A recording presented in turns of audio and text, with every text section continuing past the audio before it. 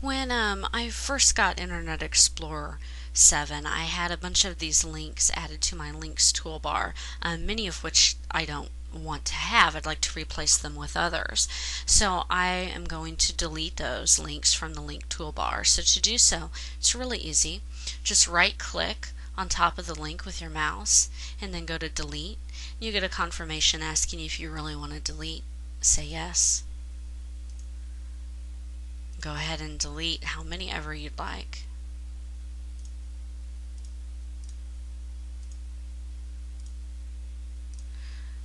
And that's how you can delete links from your links toolbar in Internet Explorer.